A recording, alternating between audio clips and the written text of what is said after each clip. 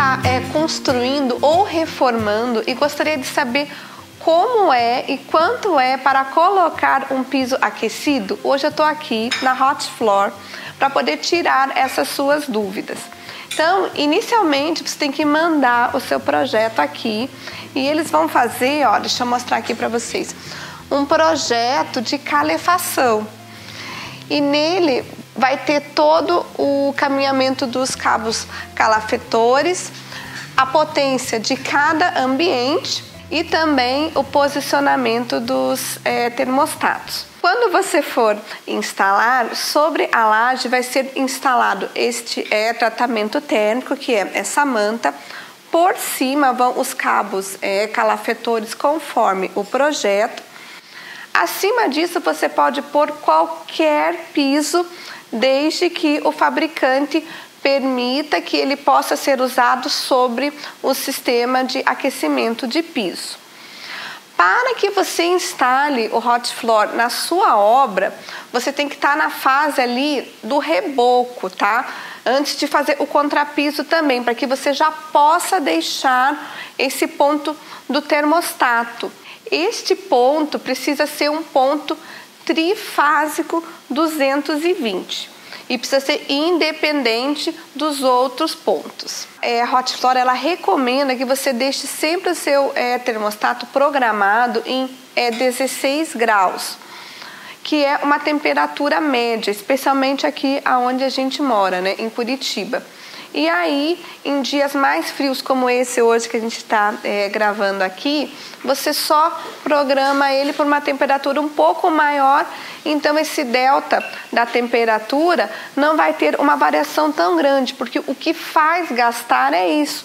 Muitas das vezes, esse termostato ele está desligado e até a gente fazer o aquecimento de todo esse ambiente demora justamente porque essa variação de temperatura é muito alta.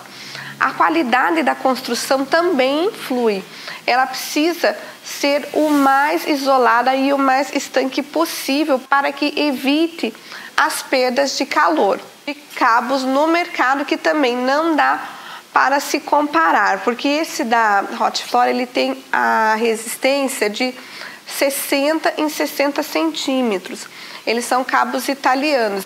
Esses cabos da Hotfloor, eles são uma evolução das resistências. Eles são cabos calafetores italianos.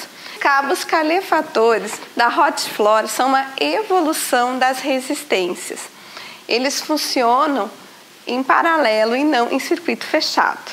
O sistema da Hotfloor também funciona no bifásico, tá? Não é só no trifásico, porque a maioria das residências tem o bifásico, né? E o trifásico são para obras um pouco maiores. E para completar, né? Porque eu ainda não tinha falado sobre os termostatos. No modelo digital, você pode programar a temperatura que você quer e no horário. E também agora eles estão vindo com o sistema de automação através de um aplicativo que você vai conseguir fazer isso através do celular. A Hotfloor, ela atende o Brasil inteiro, mas especialmente os estados de Minas para baixo, que é onde é um pouco mais frio.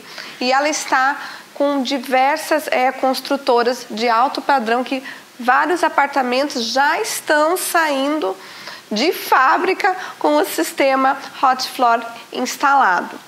Eles também têm o ISO 9001, então isso traz muita segurança e muita confiabilidade para o sistema. Então, eu vou deixar os contatos da Hotfloor aqui na descrição do vídeo, se você tiver mais dúvidas e quiser entrar em contato com eles, tá bom? Também eu vou deixar aqui no link o outro vídeo que eu fiz sobre piso aquecido. E se você ficou com mais alguma dúvida, também me pergunta que eu volto aqui na Hotfloor e gravo outro vídeo. O vídeo de hoje fica por aqui e lembre-se, você pode ter a casa dos seus sonhos.